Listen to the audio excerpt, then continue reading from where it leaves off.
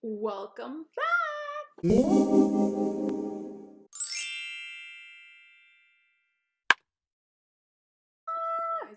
this is the Gucci backpack. So this is one of my other options as far as backpacks. So it's between this one versus the Fendi. Which one should I keep?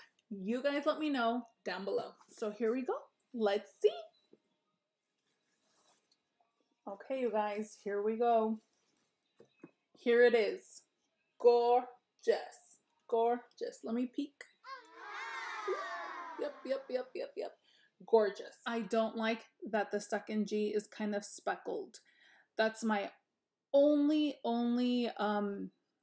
major dislike with the bag. I'm sure not all bags come like this. Not all Gucci Marmont bags come like this. The chevron is one of the designs that has been trending. This is just me. The red is me.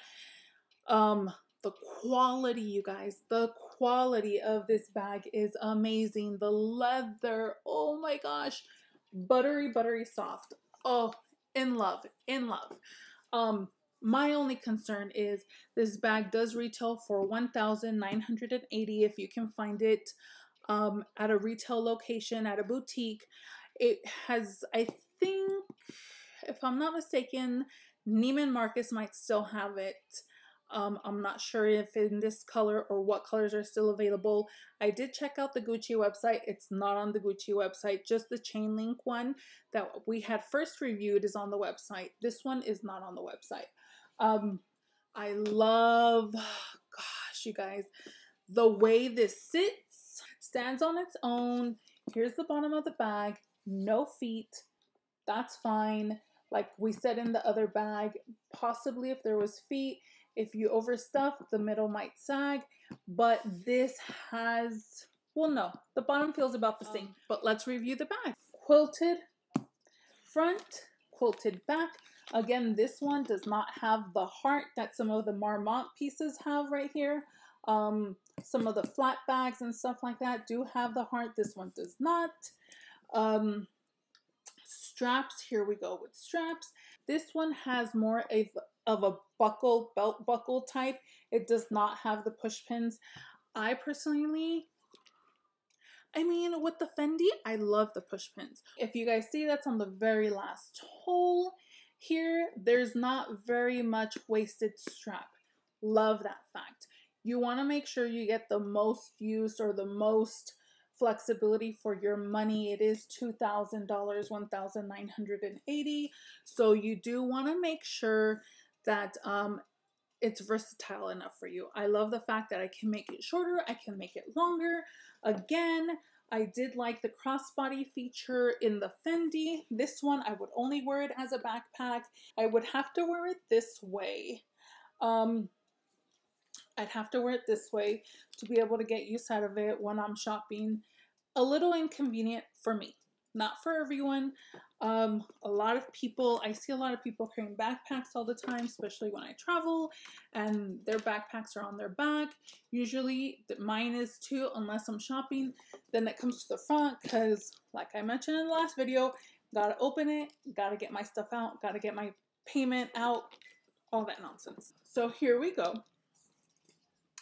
So I showed you it's quilted in the front, it's quilted in the back, not on the bottom. This is the side, also not quilted, has these lovely little tabs, which let me tell you, will come in handy with this bag.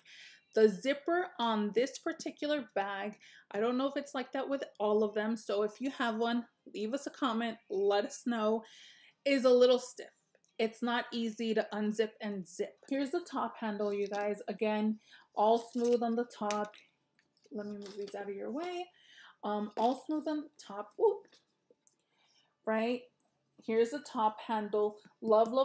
Very comfortable, very soft, very strong in itself, right? Here it is. The only thing, what I was looking at earlier in the video was to see if you can bring these down. If you can possibly pull them down when you're not using it, so it's not sticking up and it just kind of lays flat on top of it. No, you cannot. They are actually, I believe they are sewn. Yep, they are sewn directly onto the bag. So no, you cannot bring these up. Again, zipper tabs on both sides. The pulls come with more leather. Gorgeous, gorgeous, gorgeous. Do love that a lot. Makes for easy close. If I was holding the bag, right, like this, trying to open it, I have to hold it down to open it, right, to get my stuff out. It's not like I can just like, well, obviously, even if it had stuff, I don't think it'd be that easy. Or you probably can hold it with your top handle, open the zippers. Now, you guys, this is where the critical situation of the matter comes in.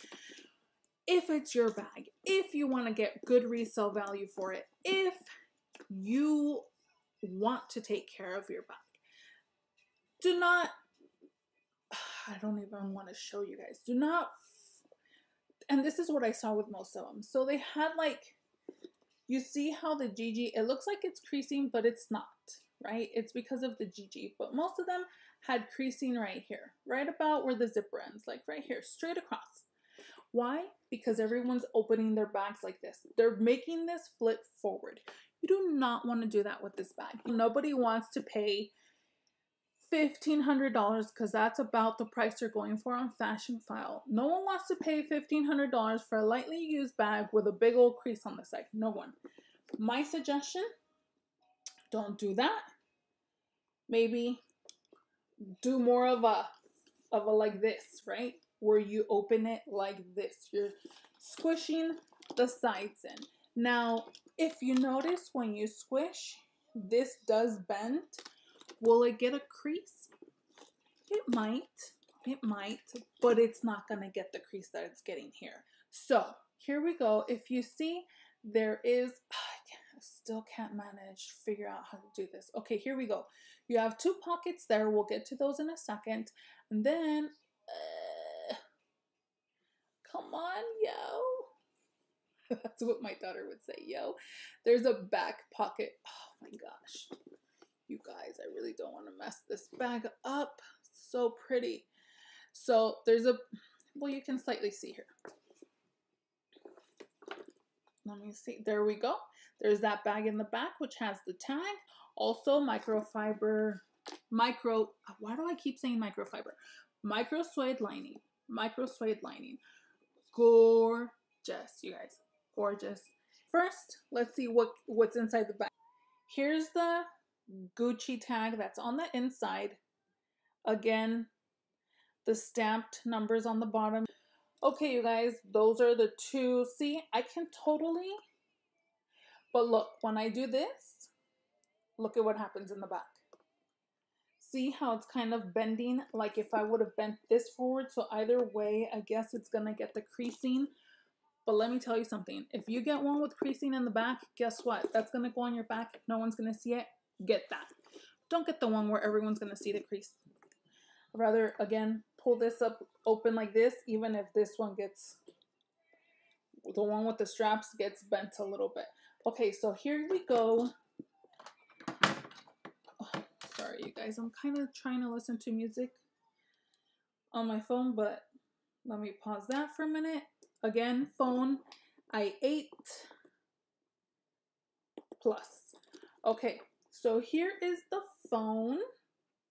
There, you guys got a good view of that. Let me move my big old hand. Okay, so I'm trying to lay it horizontally as opposed to vertically because the inside pocket goes from side to side. Now go. Can we do it vertically? Of course we can. But look at what it does, right? It kind of flips forward. So if you have anything in there, that's probably not where you're going to want to stick your phone in. Let's try the other one. Let's see the other pockets. Oh, you guys, my little quarantinis, look at here. Oh, try not to ruin the bag. So that fit there perfectly. Did not struggle like with the last one. Fits perfectly. Look at how deep that went. So that's perfect. Especially if you're holding your bag like this, right? Like like me over here, holding like this to dig in. Perfect. You have it right here. I can pull it out. The phone is snug enough in there. We're in the other pocket. Let me see. In the other pocket, sorry you guys, I'm trying not to ruin this bag. In this other pocket, yes, you can fit something. Unless you have a really thin card holder, I suggest you don't put anything in there. But you could fit even just a card, right? Just a card. Back pocket, I don't know if I would even use it because everything would kind of like fall forward. So if you do have anything in the rest of the compartment, that might be, totally can't even think right now. It would be obstructing obstructing you from getting to your other things. So anyhow, take this out. Let's move that to the side. Here we go. The trusty baby wipes. So let's put these in, see if they fit. Oh, okay. So they fit. Is it in there? Yes, they fit sideways. Do they fit flat? I normally just throw them in there flat. You guys. Oh my God. They totally fit flat. Total deal maker so far. Fit flat. Let's take them out. Question of the day. You guys know my favorite bottle. You guys, look at that. Look at that. It almost closes. Now I do have the smaller version of this bottle, so that would totally work. So there's that. Now, let me give you the measurements because I think I totally skipped out on the measurements for you guys of this bag. So let's see here. Measurements height-wise. And you guys, this is just a slightly bit taller than the Fendi, believe it or not. And it doesn't even look like it's taller, to be honest with you. The only thing that probably made the other one look bigger is the big F ring. That's probably why the other one looks taller. Anyhow, this comes in at 9.75 in height, 9.25 in width, and 4.25 in depth. So there you guys have it. That's the Gucci bag, the Gucci Marmont. Gorgeous. Absolutely gorgeous. I cannot stress enough how beautiful this bag is, how well made, how well structured. I mean,